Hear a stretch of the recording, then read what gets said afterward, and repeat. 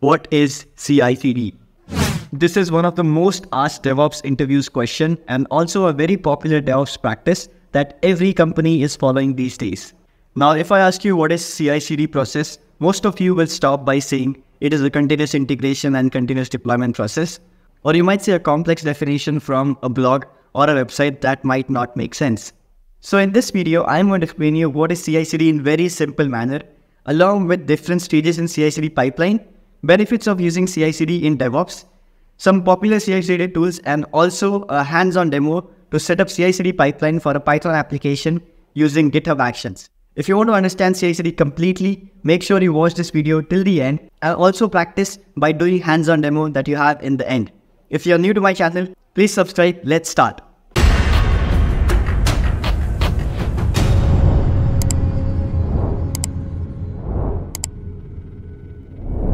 So let's begin with what is CI/CD, and I am going to explain you this in very simple and short manner. So CI/CD is a way to make software faster, safer and efficient by streamlining and automating process like building, testing and delivering of the software. To understand this properly, let's look at the traditional way of deploying an application or a website without using CI/CD.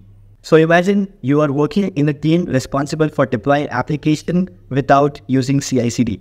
And to do that, there are going to be different phases or stages. The first phase is going to be the coding phase or development phase, where the developers are going to write the code for the application, and there can be multiple developers writing the code. So they need to make sure that the code is integrated at a central place, which can be done using FTP to manually put the code on a centralized server, or they might use version control systems like Git, so they can store their application code on GitHub or Gitlab. Now, when the source code is ready, they need to compile it, which is known as compilation phase, where you compile the code to create a build. A build is something which has code along with dependencies, libraries, which runs the software. Android code will have APK as a build. Java code has jar or var file as a build. Docker image is also one kind of build. Now, when the build is ready and your software is running as you expected, you need to test it out. The third phase is testing phase. Here, the QA engineers are going to manually test the application to make sure everything is working fine. And this is also a manual process. Once the testing is done and everything is okay, you need to plan the deployment. Now is the deployment phase. So in this, you need to set up a staging server which should replicate the exact production environment, and you will deploy your build or your application in this staging server. You need to manually check and test out if everything is working in the staging server before you deploy your application on the production environment. If everything is working as you want on the staging server, you will plan a maintenance window or a downtime to deploy your application on production. After deployment to production is done and your application is up, you still need to continue monitoring and testing manually to make sure that your application is working fine. But if there are any issues, you need to manually roll back and go back to the previous version. So you see, there are so many manual processes, there are so many human interventions which can cause issues and errors in the deployment process. Not just this, if you want to deploy a new version of your application, you will have to continue the same cycle again and again. This can cause so much issues and can take so much time. This is why companies are using CI/CD, because CI/CD can automate all this process. It can automate the building, testing and deploying of an application. So now let's look at the definition. CI/CD stands for Continuous Integration and Continuous Delivery, also Continuous Deployment, which is a DevOps process to automate software delivery. Using CI/CD pipeline, you can build code, run tests, and safely deploy your applications on various different platforms or cloud environments. So now you know CI/CD is a process of continuous integration, continuous delivery, and continuous deployment. But what is actually continuous integration? So continuous integration is a process in CI/CD pipeline where the members are going to integrate their work or push their code on central repository systems where their code or their work is going to be checked, automatically tested out. Next is continuous delivery, where you compile the code that you got from the repository and you create the build, test it out, and be ready to deploy it. Continuous delivery is a process of making sure that the software is ready and it can be released anytime you want. Last one is continuous deployment, which is the process of deploying your application or your software or your build on cloud or servers or Kubernetes cluster, wherever you intend to. This is used to automatically deploy new features and new versions of your application whenever the code is integrated in the repository, and then it can be deployed on any server whenever you push it. This three process together creates a CI/CD pipeline. A CI/CD pipeline will have different stages, including source stage, build stage, test stage, and deploy stage. The first one is source stage, which is the starting point of the CI/CD pipeline. When any change is made into your code and pushed to your repository, a CI/CD pipeline will be triggered to go into the next stage, which is the build stage. Now, what happens in the build stage? In the build stage, your code is combined with dependencies and libraries to create a build or an artifact that can be deployed in your platform. But after the build is created, it is going to go in the next stage, which is the test stage. In the test stage, there are going to be automated tests to test your application code and to check if it behaves correctly. If there are any issues to your application, you can find them in your test stage and also resolve them. Once the test stage is done, it is going to move to the next stage, which is the deploy stage. Finally, in the deploy stage, your application goes live, because in this, your application will be deployed on a server after it has passed all the tests and everything works as you want. So these are all the different stages in CI/CD pipeline. Now that you understand what is CI/CD and different stages in CI/CD pipeline, and before we move ahead to look at popular CI/CD tools along with hands-on, let's look at the benefits of using CI/CD process in your application deployment. The first benefit is obviously quicker time to market. Using CI/CD, we can automate the process, reduce manual intervention, which allows us to deploy our application faster and bring software releases quicker. Second is higher quality. Automated testing in CI/CD can help us find bugs and issues early in the development process. Third is reduced risk. Using CI/CD, we can push smaller changes and more frequent updates, which are less likely to cause major problems or bring production down. Fourth is collaboration. Using CI/CD, developers, testers, and operation teams can collaborate more effectively. Another benefit could be continuous improvement. The feedbacks that you get throughout the CI/CD stages can be useful to improve future releases. These are just some of the benefits that you can get through CI/CD, but there are many big companies that have seen drastic changes after implementing CI/CD. So companies like HC, Netflix, Adobe deploy more than 50 times every day. Not just this, Amazon deploys new releases every 11.7 seconds, and this is possible only through CI/CD. Now let's look at some of the popular CI/CD tools in DevOps. Some popular CI/CD tools in DevOps include Jenkins, GitLab CI, Github Actions, Travis CI, AWS Code Pipeline, Azure DevOps Services, TeamCity, Bamboo, and lot more. Your company might be using any of these tools, which can depend on the requirement. If you want to learn CI/CD, I would recommend you doing it with either Jenkins or GitLab or GitHub, which are one of the most used CI/CD tools in the market right now. Now that you understand what is CI/CD along with its benefits and different stages of it, let's do a hands-on demo to set up CI/CD pipeline for a Python application on GitHub. Let's go. Alright, so I'm here on my computer screen and I have GitHub Actions open here. GitHub Actions is a very popular CI/CD tool that you can use to automate building, testing, and deploying of your application.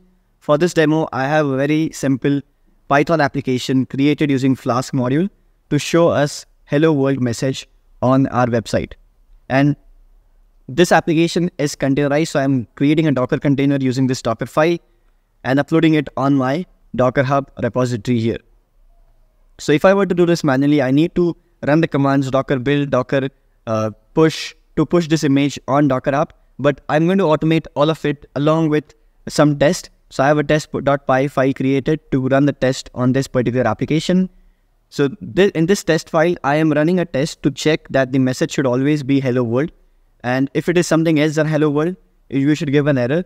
You can see there's a function created to check that the test should always have hello world, and it should also have 200 status code.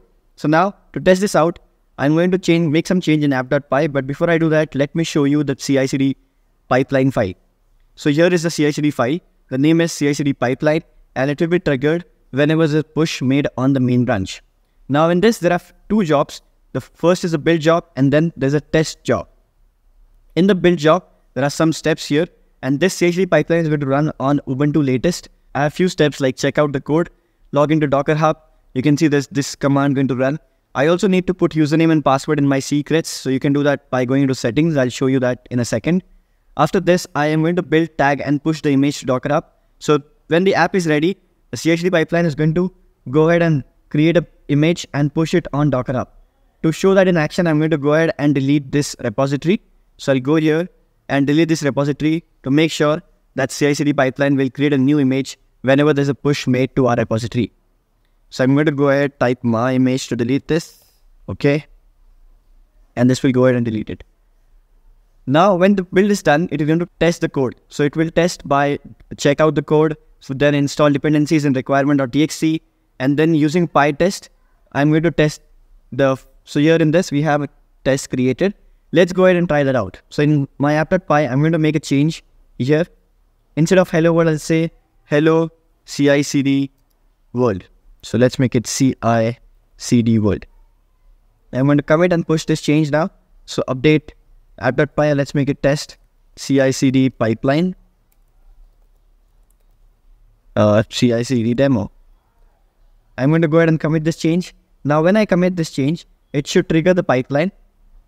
So you'll see a pipeline being created here, which has been defined now. So in this pipeline, there are two jobs, the build job and the test job. So the build is and the test job is running. Very soon we'll see that the build has been created. And you can see the test has failed now. So why is the test failed? Is if you see here, it says hello CICD world instead of hello world. And this is the problem. So this is because in the PyTest, we have created a test to see that the message should always be hello world. Now in the build stage, you can see it has checked out the code. Now it is going to log in. It has created the build, and now very soon we should see an image created here. I'm going to refresh the page, and we should have a repository with an image, my image, which is here. All right, let's go ahead, and so you can see it's pushed a few seconds ago, which is 12:35 right now. I'm going to go ahead and pull it. Along with this, I also get a notification on my mail saying that the CICD pipeline has failed.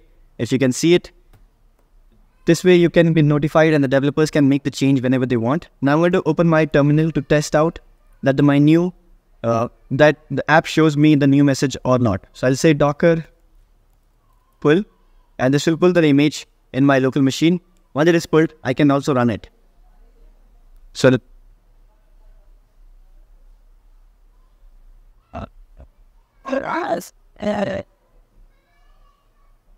okay, now the pull is ready. I'm going to go ahead and run this app. So I'll say docker run and the name of the image. Now it is going to run here. Let's open it, and it says hello CICD world. This is how CICD can make your application deployment very, very fast.